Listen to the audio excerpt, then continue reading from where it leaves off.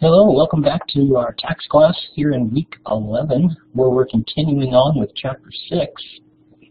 This is Monday, March 30th, and by tonight, tomorrow morning, of course, your VITA basic certificate is due to be able to turn that in. We went through that last week on how to access that. So if you haven't done that, be sure to get that done as well. In a couple more weeks, we'll have the advanced portion, where the advanced portion isn't that much harder, I don't think. It includes a few items from examples from today's lecture with depreciation, but not a whole lot more that I've found that was much harder with the advanced. So let's just go right in now to, I'm on page of our class notes where we left off on depreciation here on page 12 of my chapter 6 notes. I also have my book open here to chapter 6, and primarily to the back section on page where the tables are, starting with page 6-44, where we're going to have depreciation tables. Okay, a couple key terms that we need to get clarified right away is the difference between personal property, real property, and personal use property. Three different terms that, especially the personal property and the personal use, I don't know why the tax law decided to use those two such similar names, because they can get to be very confusing, especially when reading about it in the book. Personal property, of course, that sounds like it's your own item, that you own it for your own self and it's not part of a business. But that's not the case. Personal property is actually part of the business and depreciates. Something that you actually use on your own is called personal use. So very similar names, but drastically different in the way they're done for tax purposes. For tax, you can't do anything with personal use property. For business stuff, you can, and that's called, unfortunately, a very similar name, personal property.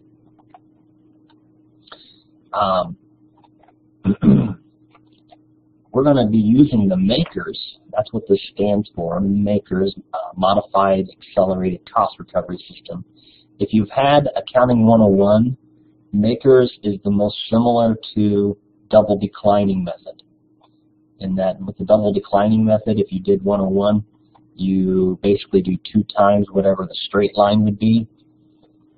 MAKERS is very similar. We're going to be doing twice what straight line would be, and also using the continual book value of the asset instead of the main purchase price like the straight line does. We use the same amount every year. With double declining and with MAKERS, you continually go down. But the good thing with for tax purposes, they give you the percentages to just use. Whereas with double declining, you have to figure up the percentage and then times that by the book value. Don't want to get too much into that. But with, as you'll see in just a little bit, we'll go through some examples. The percentages are already given to us, and they're right there in the book. With tax purposes, items already have a useful life that is determined for you, unlike with GAAP accounting in your Accounting 101 days.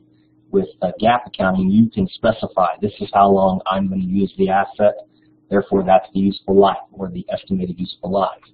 For tax purposes, they tell you what the useful life is for a certain type of asset. Most of your computer and those kind of equipment, or automobiles, or there are a few other things, but a lot of those are 5-year lives. Most everything else is 7-year lives. If you see any type of furniture or any type of machines and equipment, those are going to be your 7-year life properties. Those are the main two. That's why I only listed 2 of them. There's more items. And there's a graph or a chart that shows you that in the book, some of the different ones, but these are by far the most common useful lives for personal property items, things that are used in your business. And then the 2 common items for real property. Real property is anything like buildings, any type of building, whether it's a warehouse, something you use for business purposes, or it's residential building where you use for rental purposes mainly, or yeah, I guess that's pretty much what the residential you rent. Those two have the following useful lives. Always, it's going to be 27.5 years. Why 27.5? I'm guessing if you know how the Senate and the House works, the Senate probably said, I think it should be 25. The House said 30, so they took the middle. Again, I'm not positive on that, but that makes logic sense to me. The 39-year life for any assets that is not residential use. You're gonna, again, I always want you to read through all of my notes, and I'm going to try to hit the highlights. So when I say use the table percent in the back of the chapter, that's what starts on page 6-44. And half-year convention, quickly tell you what this means is, even if you bought your assets, say, January 1 or February 15th, it doesn't matter for tax purposes. You're assumed to have bought it at mid-year, so you can only depreciate half. And the tables take that into play. So that's why when I say down here, if you look at the 5-year property on table 6A-1, page 644 on the textbook, you'll notice a 5-year property actually goes down to 6 years. And that's because the first year and the last year are half years. So that's why there's a 6th year there. It's not a full 6 years. It's a half of the last year and half of the first year combined. So when you see for a 5-year property 20%, that's actually half of what the full, if you would have counted it for a full year, at 40%, which makes sense. If you have a 5-year property, if you would do it evenly like straight line, that would be 1 year out of 5 is 20%. So double that with double declining, and which is similar to makers, and it's 40. But then again, tax law says, well, for the first year you have it, you can only count half, no matter when you bought it. So that's where that 20% comes from. And then this is going to be key too in some of your homework problems. If you happen to sell the asset before the useful life is up, say you sell a 5-year property in the 4th year, what you're going to do is take whatever the value of the property is and multiply it by that 11.52 percentage that's there in the book, and then cut it in half. Because in that last year, no matter when you sold it, it's treated as though you had it for a half a year, no matter if you had it for almost an entire year or just a couple days. So we're going to see that here, and I'm going to explain that here in a couple examples. Okay, so with this example D, we bought some equipment. Notice this is office equipment. So the first thing we have to do is go back up and look at what is office equipment. And anything that's furniture, office type things, as long as it's not specified as computer or any of those peripheral computer type items, we're going to usually call this a 7-year property. So what I want to know is if we bought it on in May 2014, what's the depreciation going to be for 2014, 2015, and then assuming I sold it halfway through the year or a little over halfway in 2016. So what we need to do is look at the 7-year property on page 6A1, on page 644, table 6A1, 7-year property. So what we're going to do is take the value of this piece of $4,000 and times it by the 14.29%. We don't have to cut that in half. The first year is already cut in half for us. So that's simply what I did. Let me pull up my answers. 4,000 times the 14.29%, 572. The next year in 2015, we just multiply it straight across. And then it's that 3rd year in 2016 when we get rid of it during partway through the year. we're going to need to take the 4,000 times what they give us, 17.49, and then whatever that answer is, we have to assume a half year, even though it may be more or a little less, and then divide that answer, whatever it is, divided by 2. This 17.49 is assuming you had it for an entire year, but we didn't. Now, with example E, the warehouse. The warehouse, that's a non-residential item. That's going to bring us to table on page 6-48, down at the very bottom, 6A-8. Down there at the very bottom, it says depreciation for a 39-year life. And a warehouse would be a 39-year life property because it's non-residential real property, real meaning buildings. So in this, with this type of method, notice they do it per month. And therefore, they don't cut it in half by years, they cut it in half by months. So what with the first year laid out for us, they've already cut that in half.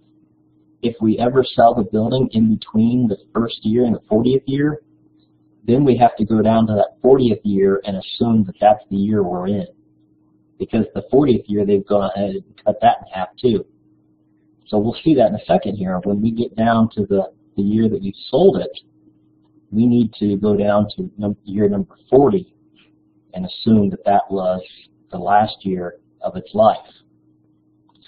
So $300,000 bought in August of 2014. So we're going to look at table 6A-8. First year in the month of August, the 8th month, I got 0.963. That's a percentage. So it's not even a whole 1%. So we're simply going to take that decimal and then multiply the value of the house or of the building. The second year, all the way through year 39, if you have it for that long, you're going to multiply by that 2.564%. Every year after is going to be that $7,692, except the year that you sell it in, if you do sell it early, and as we did in this problem. We sold it in July of 2016. So what we want to do is go down to year 40, over to the 7th month, because that's the July month, and use that percentage, 1.391.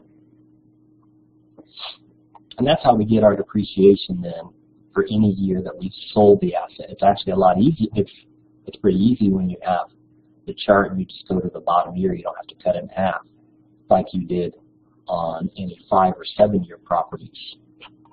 Example D.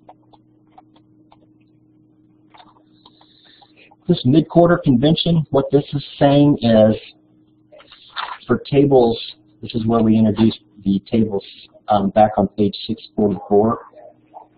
Tables 6A2, 6A3, 6A4, and 6A5 are all part of this.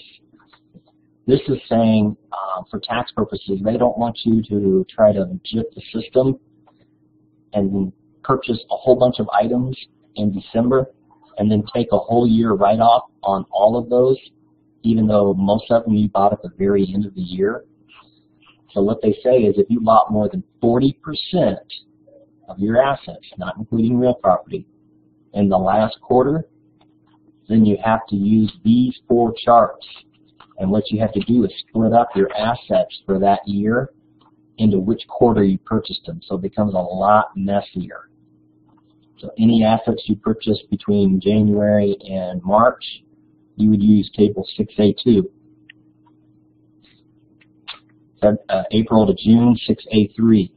And third quarter and the fourth quarter is going to use the 6A5 charts. So if we were to look at my little example here, in example F, we bought 3 machines, and they're all 7-year property.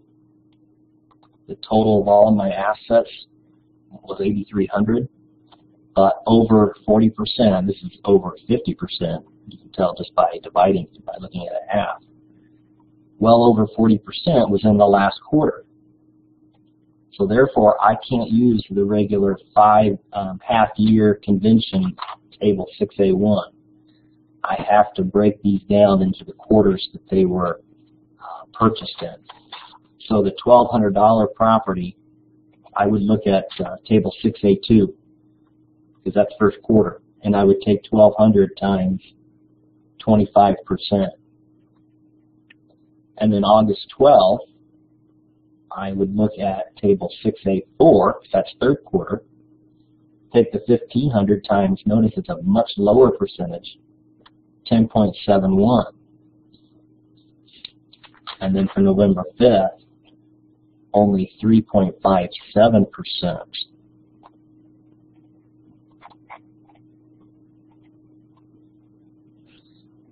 Here I have it laid out so you can actually see it. And what the total maker's depreciation is for the year. So this method is only used if you buy over 40% of your assets in the last quarter.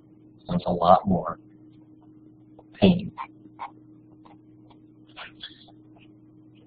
Okay, now, what a lot of businesses take advantage of are the next two sections to avoid a lot of depreciation calculations. Even though computers do them, it can still get to be kind of messy. So what they opt to do is, as much as possible, write off the entire asset year one. Now, in GAAP and Accounting 101 rules, you can't do that. But for tax purposes, to make things a little easier, tax law says we're going to give you a break and we're going to allow you to depreciate some items right away. And you don't have to depreciate them over the yearly life. We're going to give you a set amount, and if you are under that, you can depreciate all of your items right now in the current year, and then they're valued at zero, and you don't depreciate them the rest of their time. So with this bonus depreciation,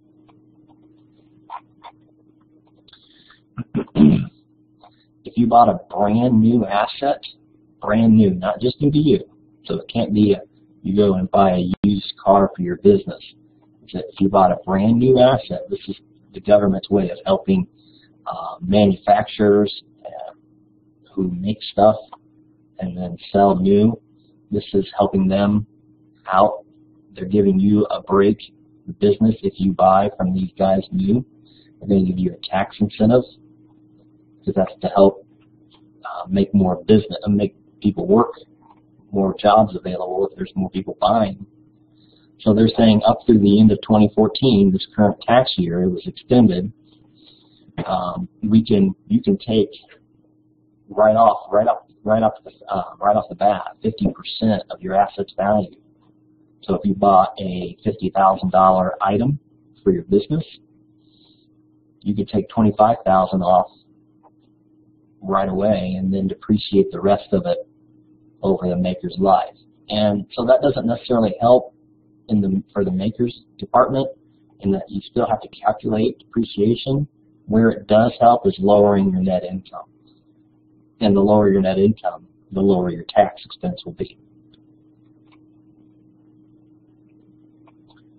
So bonus and your regular depreciation have no limits. They can cause your net income to go below zero and have a net loss.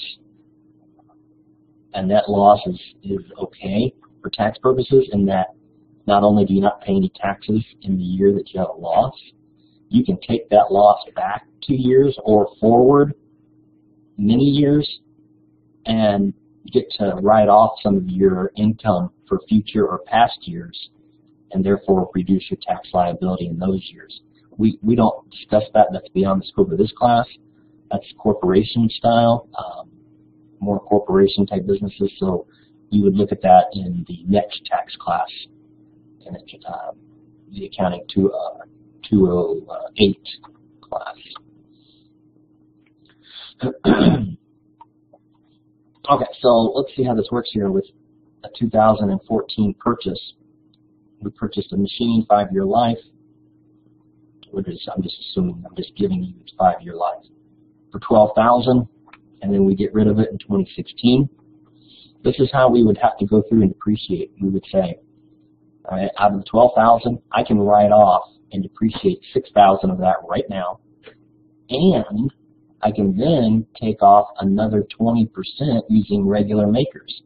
Going back to that table 6A1 on page 644, 5-year property, 20%. So you take whatever's left of the asset's value after you depreciated it half. That's where I got the $1,200, add them together, and we would be able to depreciate $7,200 in the first year. And then it just goes on the same way. You're going to use $6,000 as your new basis for the property and multiply it by the percent given. And then that, of course, the last year you have it, you have to cut it in half. Half of whatever the makers is allowing you. So if I wanted to know how much the asset was worth when I'm getting ready to sell it, to see if I have a gain or a loss, whatever I sold it for minus the book value, $2,304. So then I have you do that there in example G. You can look that up in my answers and see how well you did. And I would do that. I'm going to pause the video, pause it, and work through that one and see if you do get the answers. Okay, the next special tax little rule, and something that's out there and very beneficial up through at least the current year, 2014 tax rules. Hopefully it'll continue to get extended for business purposes.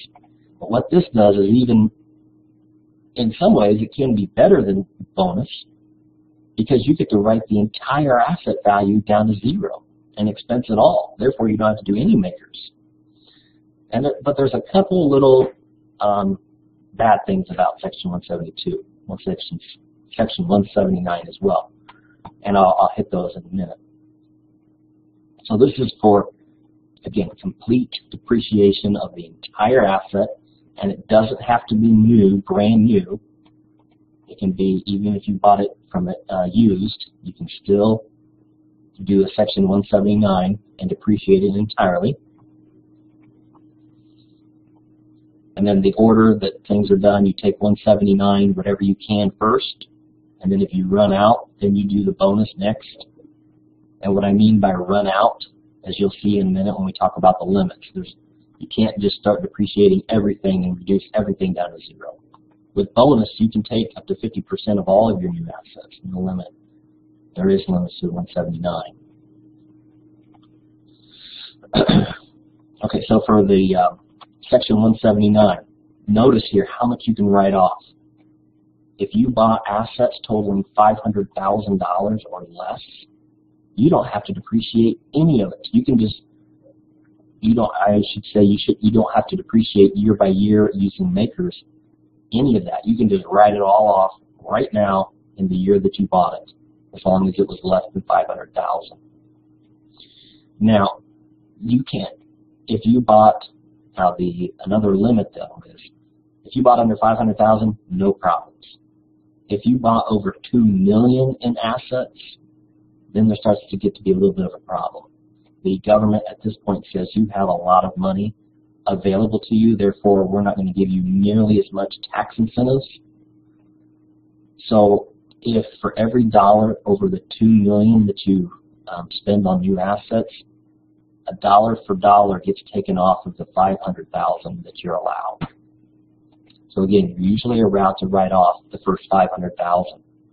So if you bought $1 million in assets, you could write off $500,000 of those right now and not have to depreciate those over the rest of their lives. But if you bought over $2 million, then every dollar over $2 million, you don't get the first $500,000. You get $1 less for every dollar you're over the $2 million.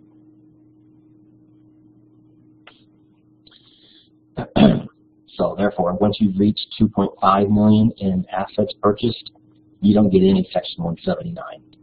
You can do the bonus or makers, and that would be your only options.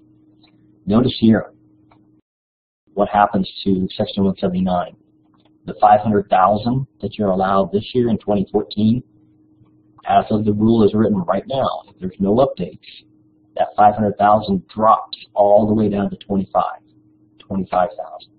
That's a big difference for a lot of mid-sized companies. And the ceiling, the $2 million ceiling of what you can still deduct all of it, drops all the way down to $200,000.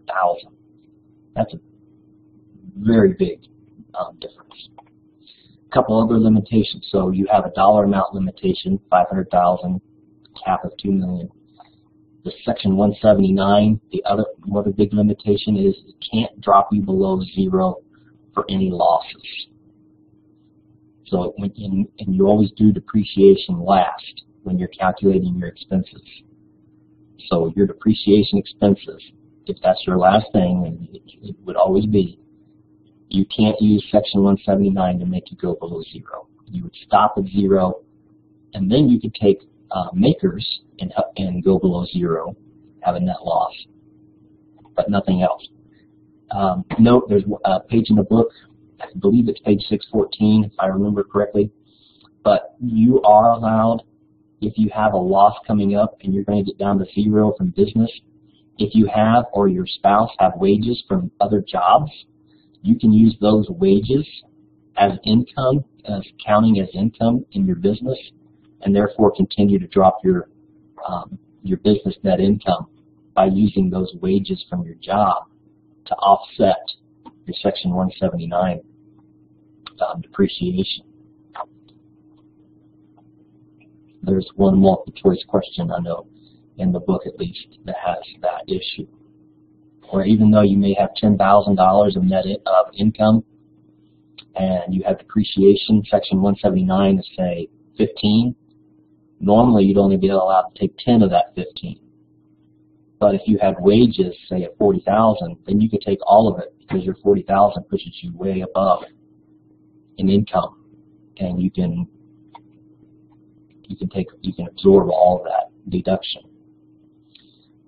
Notice then, if you can't use all of your Section 179 because of the limits, because of those $500,000 limits, or because of the net loss limits, not the $500,000, but because of net loss reasons, you can't deduct it in this year. You can carry it forward and deduct it next year, or all the way till whenever. There is no limit. And then you can also, as I said, take bonus or regular depreciation. Even though you're down to zero with Section 179, you can use bonus to take you on down further.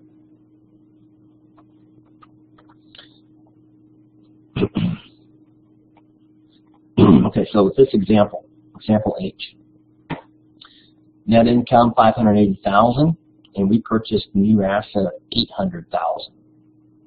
How much depreciation can I claim in the current year?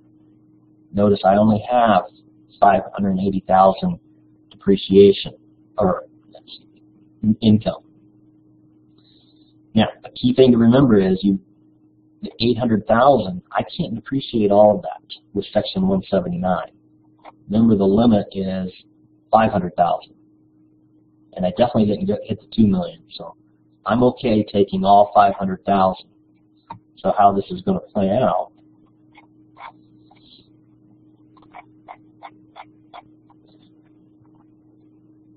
so for Section 179 depreciation reasons, I can take $500,000, write it off right now. So now I'm down to $300 left that I still can depreciate.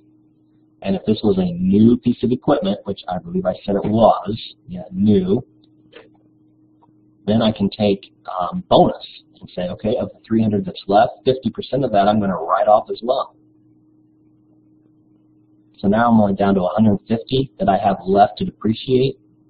And since this was a 5-year property, I look at the makers table there on 6A-1 and take another 20% and depreciate that in year 1. So in total, I've got a huge depreciation expense that I can use, $680,000, which makes me have a net loss of $100,000, and that's okay just as long as my Section 179 didn't cause me to go below 0.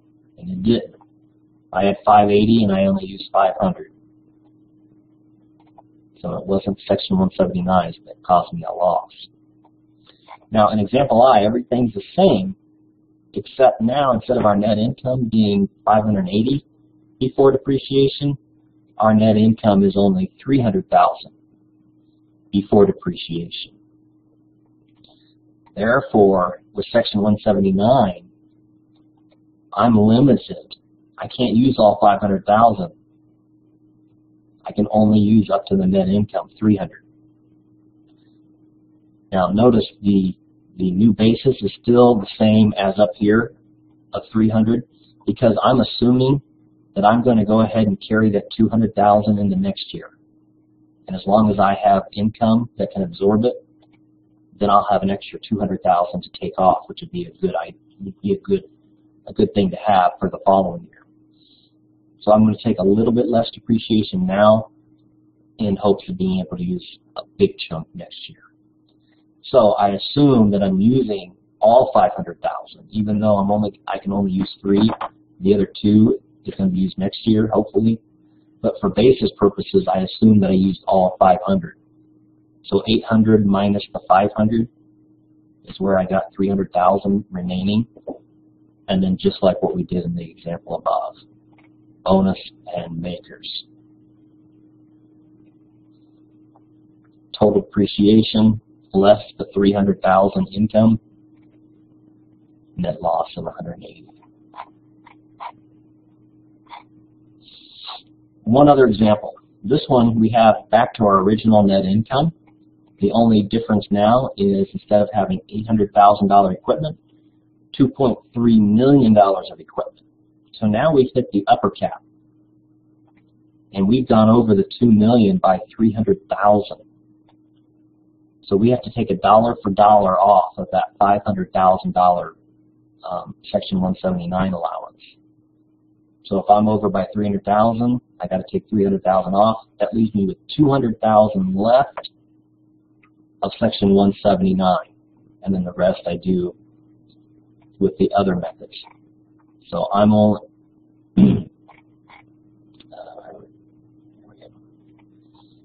with example J here, I'm left with only 200,000 left to depreciate with Section 179.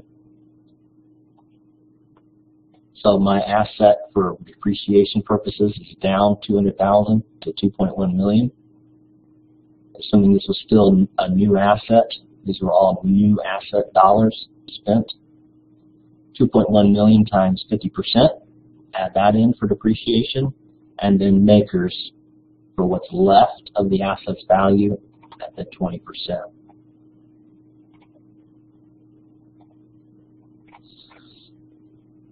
Okay, just a couple more minutes and then we'll wrap it up. Listed property. If something is considered listed property, and a couple of the main items would be a cell phone, and vehicles are especially in that category. Listed property is generally items that you use for both personal and business. And the main one I can always think of is phones. As long as you use it for over 50%, then there's nothing really special to do about the item. The only thing that's different is if you use your cell phone 70% for business, then you can only expense 70% of your cell phone's bill. And that's kind of the same with anything. So you would have to go through and look at all the numbers that you called and see how many were personal, how many were business related, and figure out the percentage, and then that's what percent you could deduct of your bill. With vehicles, there's a table, and on page 6-17, and they tell you how much you're allowed to depreciate per year. Okay, so basically, they consider a luxury automobile anything costing over $15,000, which even if you bought an automobile that's $15,000, it's not necessarily a luxury in my opinion.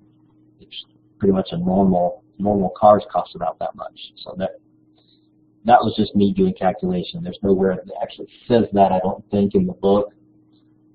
But with doing some of the calculations, that's what I came up with. So what you do is you use regular makers with these automobiles.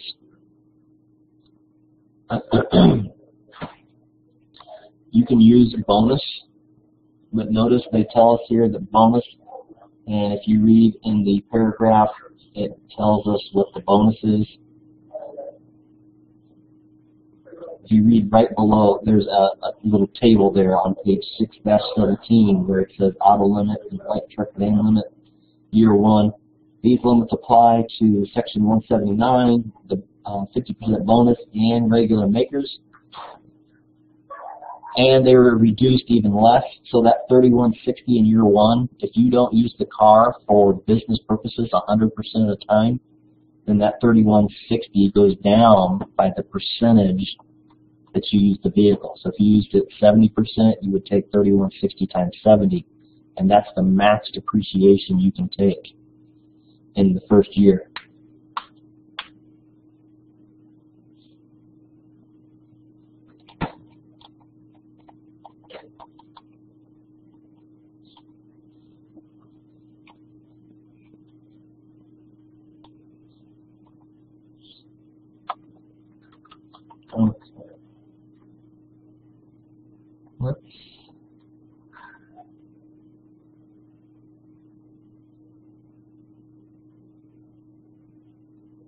I'm going to take off this part because this is no longer in effect.